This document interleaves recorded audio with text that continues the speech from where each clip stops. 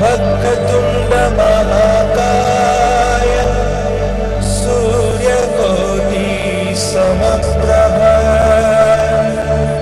निर्विघ्नं कुरु मे देव सर्वकार्येषु सर्वदा।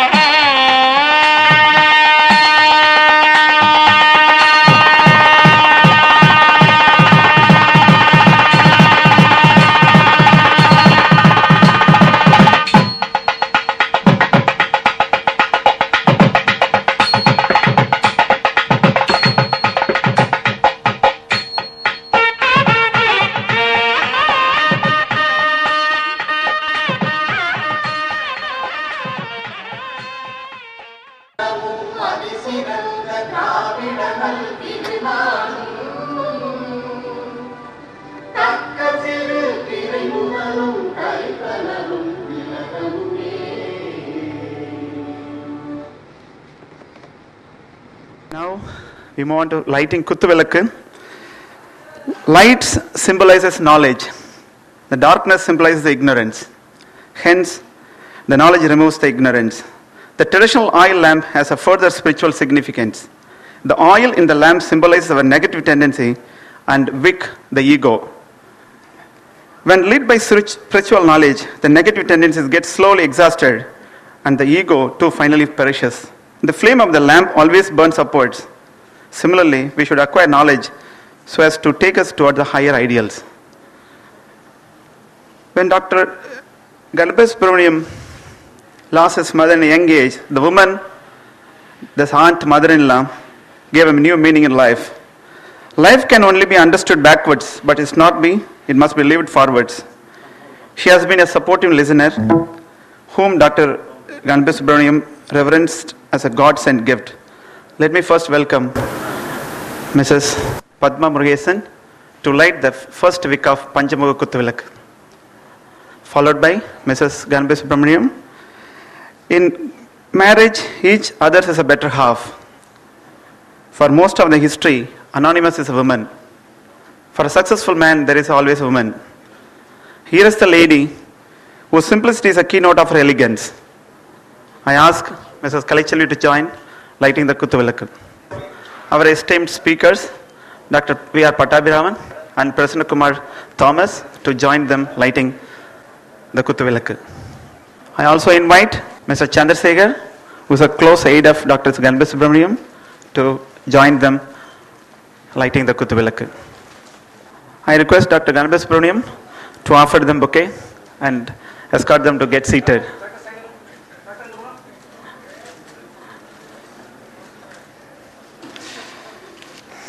Distinguished speakers, invited guests, well-wishers, beautiful girls and handsome boys, ladies and gentlemen, I stand before you in welcoming you all for the Pulmo Rock event, in which we are about to have a wonderful oral treat today. I am Vel Arvind, on behalf of Dr. G.S. and family, Galaxy Medical Center and its staff. Again, I extend my warmest welcome to one and all.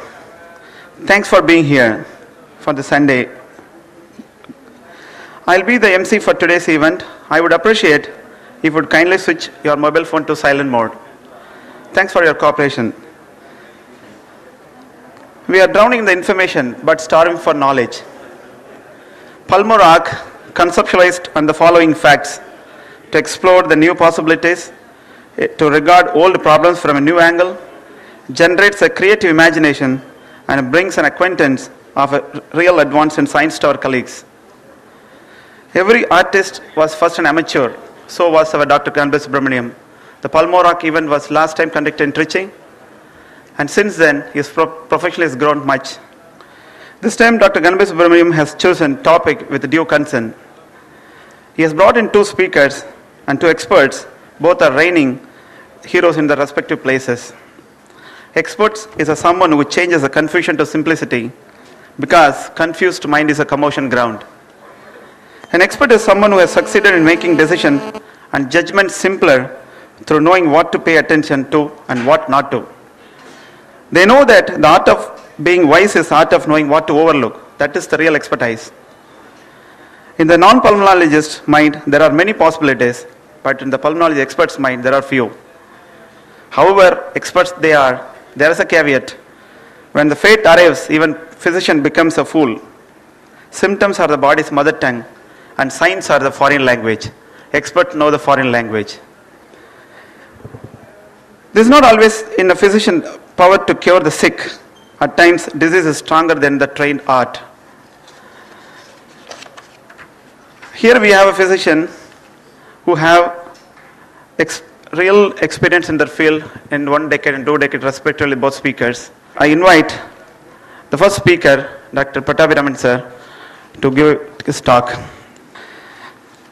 Pattabhiraman sir is at you can read, I think. He is presently working in Coimbatore, KMCH. It's an interventional pulmonologist. A lot thing to his credit. He is 40 years in KMCH Coimbatore. He is the one is avant-garde of doing a first endobronchus ultrasound 2008. He was the one first of its kind in India to bring it first in Coimbatore workshop. He has conducted courses in TIP, that is Trends in Interventional Pulmonology, in 3 such courses.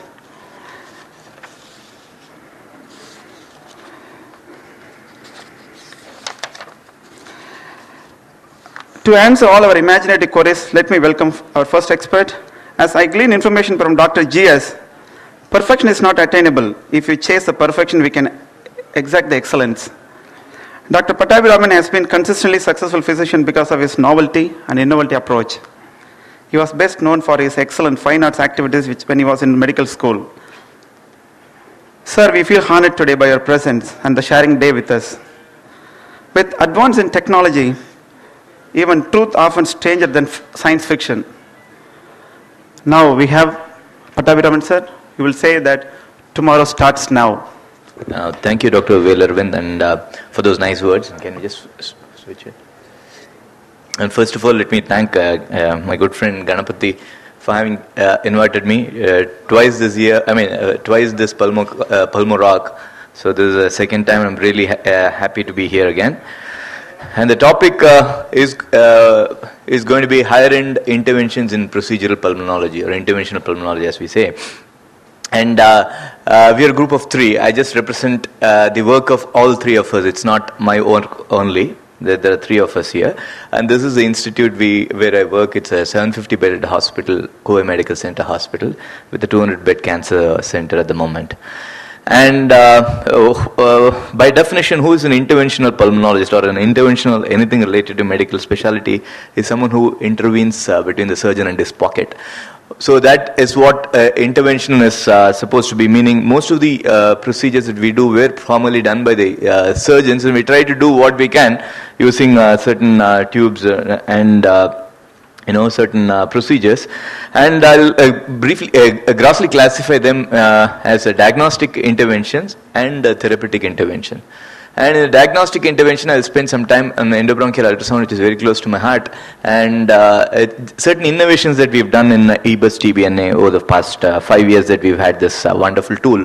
And in therapeutic interventions, the very important focus would be on a rigid bronchoscopy, because rigid bronchoscopy, which was a lost art, is now regaining because of the advent of interventions. And we'd like to just briefly deal with tumor removal, managing hemoptysis, foreign body stenting, and balloon bronchoplasty. All these are going to be case discussions, and for obvious reasons will show only successful procedures, which means that this procedure is fraught with certain risks, and all procedures need not be successful, and there can be failures, and there can be really a lot of morbidity in the procedures we do. So some kind of training is very important. Let's look at the options for this particular gentleman who had a subcarinal lymphadenopathy, paratracheal lymphadenopathy. So a patient, a smoker with a subcarinal lymph node. What are the things that can be done? Apart from certain radiologists who try to poke all the way through into the subcarinal node, which is kind of very, very difficult to do. There are other means. The most important thing, and very simple one, would be called as a transbronchial needle aspiration, wherein in a regular bronchoscope you put in a transbronchial needle, which is a needle with a sheath. Now this is a sheath that is partly seen here. Once the sheath comes out, and this is the left main bronchus, that's the right main bronchus, and you place this needle in this subcarinal area and push the needle. Now this is a relatively blind procedure. So what you do at the distal end of the needle is an attachment with the suction. So you keep suctioning it and you keep moving it back and forth. So you do essentially a transbronchial needle aspiration, which is an FNAC of a node, similar to an FNAC of a cervical node. It's just an extension. We do an FNAC of a mediastinal node. Very simple. It just takes another 15 to 30 minutes of a scope time. It's good for big nodes because it's a blind thing. The caveats are, if the nodes are small, you can't approach the smaller nodes, and its yield ranges between 30 and 70% depending on the paper you read. It's extremely operator dependent. It needs kind of training, but it needs a meticulous attention to the steps to prevent injury to the scope and injury to the blood vessels also. But then poking a blood vessel is not an issue, which I'll tell you subsequently, but these are the vessels that are seen all around. There is a pulmonary artery which takes a course like this. There's a descending aorta and an ascending aorta which loops around the left main bronchus. There is an SVC here, and azygos joins the SVC roughly at around 3 o'clock at the distal end of the trachea. So these are the vessels that we'll need to see, because the nodes are parked exactly between them. There is a 4R node, which is a right paratracheal node, which is between the ascending aorta and the SVC. There is a 4L node, which is a left paratracheal node, which is between aorta and pulmonary artery. It is also called as a aortopulmonary node. And right atrium sits behind this subcarinal region. So we'll need to be quite meticulous, and as we go further to sample the hilar nodes, we have all these branches of pulmonary arteries and pulmonary veins to contend with. And if you go up to sample the 2R, which is the upper paratracheal and upper left and the right, we have the extensions and the branches of all the vessels like innominate artery and so on, and brachiocephalic veins, which have to be contended with. So to prevent injury to these vessels and do all these FNACs under vision, we have what is called as a endobronchial ultrasound, wherein there is a slight modification of an existing bronchoscope. There is a balloon attachment here, because air, we know, is a very poor conductor of ultrasound. So around the distal transducer, you have a balloon channel which fills with saline, so that you can have a appropriate vision. It's a convex probe, a linear probe, and you get a parallel imaging. And you also have the bronchoscope with an endo image here. This is where you see the inside the airway, and this is a transducer which helps seeing outside the airway. And after you fix these images, you pass the sheath and this needle in. And so everything is done under vision, and we have a very great control over what happens. And this is a special needle. This needle is tipped with the distal tip is echo tipped. So you can see the needle as it courses through the lymph node. And this is a special adapter which is slightly different from a regular bronchoscope. There is another adapter here, and there will be a balloon channel. The needle sits in here, gets locked, and the whole sheath can go out, and then the needle comes out. So it is done during by a special way, and this is our bronch suite, and we will need to obviously prepare the patient, usually done in a conscious sedation. It's an office procedure. Patient walks in and walks out of the scope room. It can also be used with an LMA or endotracheal tube, or in Europe through a rigid barrel, but we prefer a conscious sedation because it basically remains an office procedure. With the help of your pathologist, even you can get a report the same day. This is a balloon tip that we are looking at. It's usually a oral procedure. We usually follow a nasal procedure for a regular bronchoscopy, but this scope is slightly bulkier than the regular scope, so we usually put the scope through the mouth.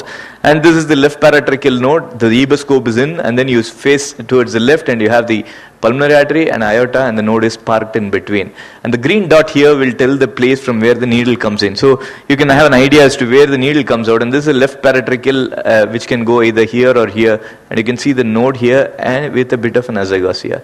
And this is a subcarinal node where you can push the scope either into the right main bronchus or into the left main bronchus and turn it inwards medially, and you can have a range, and you can see the node here and the right atrium here. And the needle is here, and the needle is a 4 centimeter needle with a 2 centimeter block, so you can push the needle to 2 centimeter. You can even mark this and find out where the needle is going, so that you can identify the needle depth. So let's just see, this is our colleagues, and all three of us are here. And this is the node, and there is an endo image where the endoscopic image is there, and this is an ultrasound image in two places that we have to help the operator not straining the neck. And you can see that there is a node here, and once the node is here, you can see that the sheath comes out, and then it is locked, and then the needle comes out, and it goes directly bang in. It will go in. There will be a very fleeting presence, and once the needle goes out, you will see the image of the needle that comes out through the node. And once it happens, you connect it to a negative section, like what has been done. So you can see that the node is inside. And once that happens, you push this a needle. You do a back and forth movement through this. This is a needle which is seen very clearly, and you do an FNAC. Now the difference between this and the conventional needle is that the conventional needle you will not be able to see where you're going. And there is a lengthier needle, and you can have a Doppler so that you can avoid the blood vessels, and the needle has a echo tip, and there is a irregular portion inside, and so you tend to get higher number of cores, which can help in immunohistochemistry and few other things. You can even run a flow, you can run at least 5 panels of IHC, and we also done EGFR mutation. So the list is endless as far as what we can do. So basically this is what you do: you put the scope in, instill with saline, identify, image it, and then push the needle in, and that's where you get the thing. So these are the existing indications for endobronchial ultrasound. To stage a lung cancer is what it was, it arrived, but the diagnosis of mediastinal lymphadenopathy is the reason why we usually do it. There is also a restaging in lung cancer and sampling the nodes around the airways. The lesion can be around the airways. And so let's look at one of the cases. So this is a patient who had a mass in the right sixth segment, or right superior basal segment. And see, this is the place where there is a mass. It is around the airway, but it's in the lung. It's not in the mediastinum. But we put the bronchoscope in. You could see there is only extrinsic compression of the right interlobar. There is a right bronchus intermedius. There is a depression here. So this is a place where I have a mass. So what we did was just put in an endobronchial ultrasound, and you can see the whole mass here. And whole mass with the you can take a sample like what we showed. And it can show, in this case it was a squamous cell carcinoma. Now we just look at certain innovations that we've done with an existing endobronchial ultrasound. So this is a patient who came intubated. Now this was a middle-aged smoker, was referred from a nearby ortho hospital. Patient had a vertebral lesion. Now after the vertebral lesion, for evaluation of back pain, they did a vertebral surgery, and the biopsy was inconclusive. But the patient continued to develop a respiratory distress. He was intubated, he was in a high PEEP and a FiO2. So CT showed nodules in the lung and a huge subcarinal node. The patient could not tolerate bronchoscopy. He was already in a high PEEP and a FiO2 of 80%. The moment you put the bronchoscope in, the patient desaturates, and since the PEEP is gone, the patient had to be, it was struggling. So here we have a patient who has no diagnosis because the procedure in the vertebra was also non-specific. Patient continues to worsen, requires high FiO2 and PEEP, and he could not tolerate the scope inside the ET. So what we did was, we shifted the patient to the bronchoscope suite on a ventilator. After the complete monitoring, the E.B.S was inserted into the esophagus. Now you can see that there is an endotracheal tube here, and we can push the scope through this, especially with an endotracheal tube. The patient who is intubated, E.B.S can easily go into the esophagus. All you need is just lift it and then push it in, it just goes in. And once you go in, the subcarinal node and the left paratracheal nodes are pretty easy to I think this video is not working, but this is basically how the subcarinal node looks from the esophagus, and from there you just push in. So we could make a diagnosis of squamous cell carcinoma. The patient didn't survive, but he had a diagnosis before he died. So the patient, attenders were at least convinced that there is a reason for worsening, and so that is a point. Again, there are multiple lung lesions in this particular case. So now the way we look at the CT imaging is quite different now once we have a E.B.S, and also the fact that we can put it into esophagus. Now this is a mass which is close to esophagus, has no relation to the airway. It's difficult to go through this because there is a rib on the top, so CT guided was also difficult. So here you can see that there is a clear association between the esophagus. It just sits on the esophagus and you image it, and we could easily push this node and then mass and then get it. And we can also sample a paraesophageal node. So this is the aorta, and this is the esophagus, and this is the paraesophageal node. This was done in 2009. We could easily, there's an elderly lady, we could see 3 nodes actually, 1, 2 and 3 nodes, and this is the descending aorta. We went through the esophagus again and got a diagnosis of tuberculosis. So we could, with an endobronchial ultrasound, sample most of what happens around the airways and also around the esophagus. Now this is a kind of free case, 49-year-old male, resident of Kerala, evaluated for left chest pain and progressive anorexia, found to have left lung mass. Now this is a CT, and very, in Kerala they did once a CT guided biopsy pretty logically, because it's just sitting on the airway wall. Pushed the lesion, there was non-specific. Necrosis was what they got. They did it again a necrosis, a bit of hemoptysis and a bit of pneumothorax. Now the patient had 2 procedures, and at the end of it there was non-specific necrotic change. So out of desperation, since there is a small left paratracheal node, the pulmonologist there just referred it to us. Now this is a paratracheal node, and this is aorta and pulmonary artery, and we just spoke this node, and to our dismay this node was also non-specific or necrotic. Had CT guided biopsy twice, yielding necrosis and blood, and the second attempt a bit of pneumothorax. And the patient didn't want another CT guided biopsy. We did an M.B.B.S TP in the nose, and we tried also to push the needle between the aorta and pulmonary artery in the place which we thought was a mass, and again that revealed a necrosis only. Terrible frustration for the patient, and then we saw that the only area that was thick was beyond the aorta. Now this is the aorta, we did the Doppler, and here after 5 procedures we went ahead and after explaining the informed consent and all that, we thought we could go across the aorta, taking needle through and through into the mass, because that is the only portion that was thick. Now we did a PET in between, I don't have the images, but the PET showed a thin rim of activity, but the rest of it was negative. So what we had to do was to kind of impale this lesion. So what we did was, after explaining everything and looking at the literature, there are literature to support this. This is the thickest portion. This is the aorta. The only difference is this needle has a 4 centimeter needle, and this aorta was around 2.8 centimeter. And so what we did was we pushed the needle through and through on both sides of the aorta. So this needle goes, and there is also a stillet which will block the course. So we just push this from the this portion of the aorta across to this portion of the aorta. It pierces through the aorta, and then it reaches the node, and from there we did an M.B.B.S TBNA. Now we had to do this because one, there was no diagnosis, and it was obviously a malignancy. We had to identify that. We looked at the literature. There have been 14 cases of transvascular TBNA showing that there is no complications so far, because the needle is small and the aorta has a very thick muscular layer. So, and this is the only place which was thick, and so that is the reason why we had to do this. And ultimately we got a diagnosis of adenocarcinoma, and we repeated CT to quickly make sure that there is no other thing. And this was a transvascular thing. After this we've done once more, only when we are pushed to, one was through the pulmonary artery. So that is about the endobronchial ultrasound and its thing. We've done a few bronchogenic cysts also, but due to time I'm not really going into all that. Let's move over to the therapeutic stuff, which is the cornerstone of which was the rigid bronchoscopy. This was first was performed first to remove a pork bone in 1897 by Gustav Killian, a German physician. Removed a bone stuck in the right main bronchus. It's considered the frog of bronchology. Rigid was almost exclusively used by the surgeons. It was replaced by FOB when fiber optic bronchoscopy when Nikita found the wonderful tool. But look at these two scenarios. There's a 21-year-old